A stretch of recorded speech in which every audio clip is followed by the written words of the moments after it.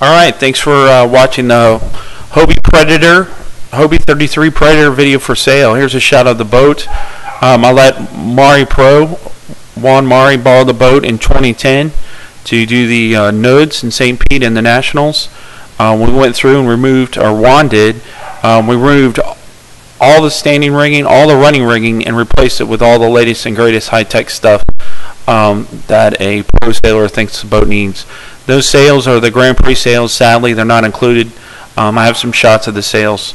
But there she is. The boat is in the same condition, or better actually, than when Juan borrowed it. And Juan would love to talk to you if you're interested. Here she is today, sitting up on the trailer over in Mandeville, Louisiana. The boat's looking good, ready to go. I'm going to go through here shortly and tell you more about the boat, but you can see her up on the trailer there. I bought the boat. Oh, here's an outboard run. We'll let you listen to this real quick. It's a 2009 6-horsepower 4-stroke Daihatsu. Runs like a champ. Doing a little run up here. The gas tank and fuel line are included. The little black plug you see there is for the autopilot. That's no longer with the boat. And you can see the solar vent, and here's a full speed run. The little white clamp in the back is for a VHF antenna. You can see there's a synthetic backstay. The two little metal things by the rudder post back there are for the baby, if you want to run backstays, adjustable backstays, or running backstays rather. There's a shot looking forward. The boat will do about 5.5 with the engine running. It's got the original winches, but other than that, okay, here we go inside the interior. You can see this nice thick cushions I had professionally custom made. They're ultra thick for big guys like me. You can see the that's the spinnaker sheets. They're spliced lightweight spinnaker sheets and the jib sheets. Here's a shot of the number 1 Kevlar Mylar mix tri-radial. A shot of the mast. You can see the halyard has a high exit point for easy jumping. And here's a shot of the jib again.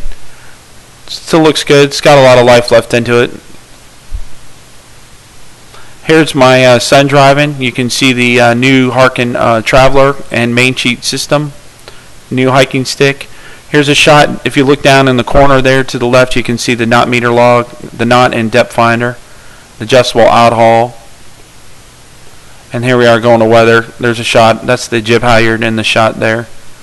And I purchased the boat. I'm the third owner. The boat was, as far as I know, the boat was kept down in South Florida.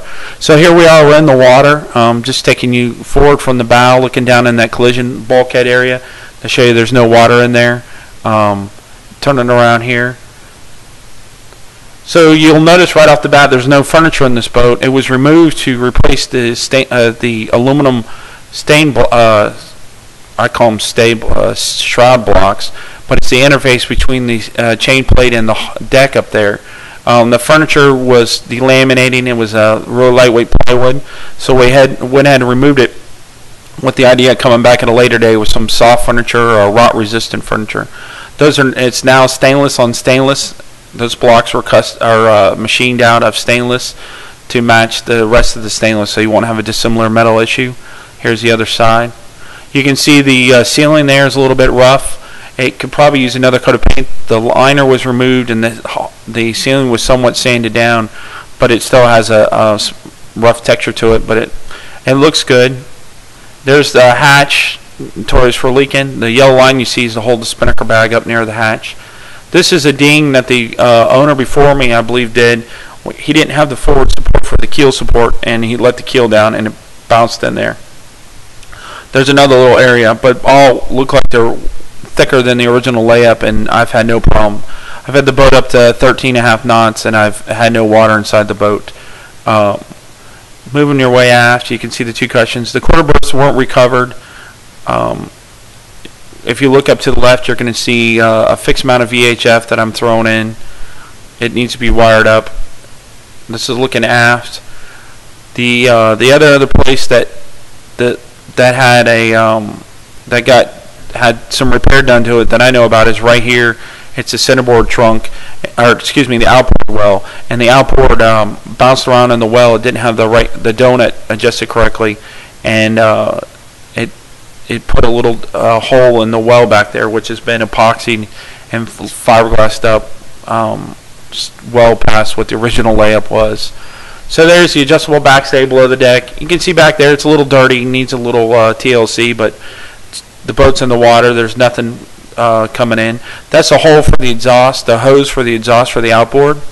And I don't use it, but I guess on the bigger outboards you can have them exhaust overboard.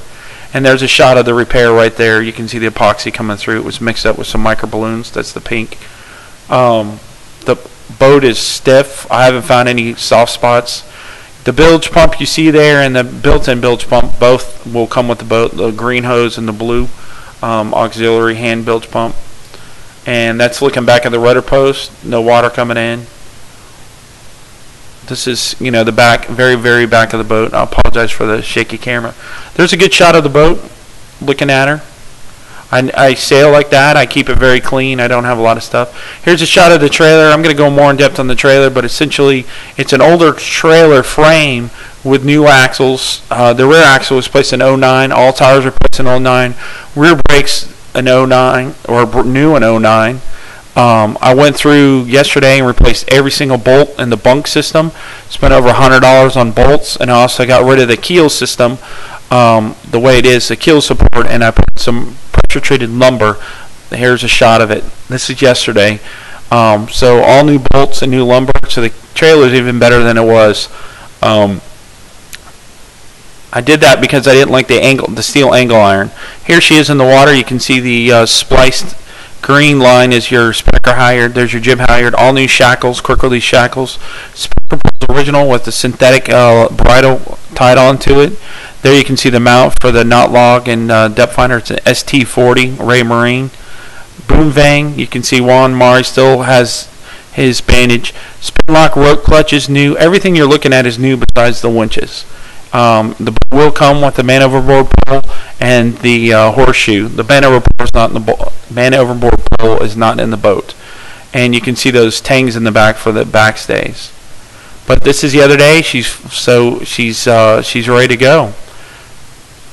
She can do a little buff job, but other than that, I wouldn't change a thing. She's race ready, sail ready, and here we are sailing. You can see the carbon fiber Harken foil up front. You can see the knot meters working there. The rope clutches, the deck organizers are Harken, I think. Here's the main, looking good. Like I said, it's not the top of the line. It's Dacron, but it'll get the job done. It's got plenty of life left in it. It's not a full bat. I made a mistake and said it was a full bat in one of the write-ups. There's the main. The main's is a double system. You can pull both sheets, and you get a gross adjustment. You do one sheet and get a fine adjustment. There's a new adjustable tiller extension, and you can see there's an exhaust fit on the back. Here my son's getting a little demo on the main. First he's got to get back on course. One-word traveler car, so it's a Harken, you don't need to reach down. The jib and tracks are 3-to-1 or 4-to-1 adjustable cars too. You can see the spin blocks, they're on there. Again, feel free to pause. I know it's kind of jumping around. I don't leave the halyards out like that normally, and normally all the halyards are either off the boat, they're stowed when the boat's down, or they're run up the mast with the tails, trailed up the mast, so everything's out of the sunlight. And the sails are generally always stored in the AC. They're left on the boat for maybe a week at a time when I was doing a little bit of racing. All right, here we go. New keel winch. Like I said, the boat, I've used the boat maybe 4 or 5 times. I've done 2 races with it. Keel winch is new. You can see it goes down fine. The battery's probably getting a little up there in age and can be replaced. You can see that silver pole is a keel support, and it looks like the previous owner, when he didn't have it in, the keel was allowed to go forward and mess up the keel trunk, which is professionally. It's a good job up there. I always put a bit of silicone around that centerboard trunk, just in case. My cap doesn't really have a seal on it, so I put a layer of silicone. Here you go. You can see the boat fits really nice on the trailer. We're going to launch it. I'm launching it by myself. No problems there. The boat, if you do a steep launch ramp, you're going to need to put a roller up on the trailer, because the boat will come in and bump the front of the trailer if you're not careful. There's been a little bit of damage from that in the past, and you can see that. Uh, Here you go. The motor fires up fine. The smoke you saw is from the outboard next to me. It wasn't mine. And fenders will be included. There's 4 fenders. And there she goes. If you've ever tried to steer this thing without the keel down, it's a lot of fun. So there we are. Okay, this is sitting. You can see the Hobie Viva Las Vegas sitting next to me. Steve, you can talk to Steve about the boat. He thinks it's a heck of a deal. There's that little damage I was talking about. It was repaired. This is a little pier rash, Marine Tex. But overall, the boat, I mean, for the age of the boat, it's still got a lot of shine left into it. Here's some shot. Again, all those bolts have been replaced that you're looking at. See, it looks good. Tires have plenty of life left on them. You could tow this boat anywhere, especially now after the upgrades made to the trailer. As far as the bolts and the bearings will be repacked and good to go. I had bearing buddies on there, and every one of them leaked and slung grease. That's why you see the grease on the wheels. The back of the wheels are fine. This spare tire is actually a spare tire hub assembly, and it can also be dropped down to support if you need to roll the boat down a long launch ramp using a chain or a line. You saw I have a block of wood in the tongue. I don't have my truck wired up or didn't have the correct plug to be able to reverse the trailer without the brakes coming on. So that keeps the guys who have surge brakes know what I'm talking about. So here's the other side of the boat. You can see the spinnaker pole's fine. All the fittings work on that. Here's a shot looking down the hull. The hull is smooth and fair. There's only 2 spots that I know of that needed TLC, and that's the back of the keel, which almost every Hobie that's trailer launched has that problem with the keel sliding back when you're launching it. That's been built up with Marine Tex and faired out again. And then around that issue, I was talking around the outboard, well, that was built up and faired up. You can see new tweaker blocks, lifeline cushions. Apologize for the shadows there. The boat was down in South Florida originally, and I brought it up to Louisiana, so it spent most of its that I know of on the Gulf Coast. I don't have documentation, but the person I bought it from seemed a straight individual, good guy to deal with. So here you can see the outboard. You can see the foam. That's just foam to help hold the outboard in that support better. And again, I do have the plug that goes in the hull for when you're racing. So that lifts up, and then the plug goes in. And you can see that was built up with Marine Tex. And there's a shot. And the cord you see going up in the boat is to run a fan to keep the air going.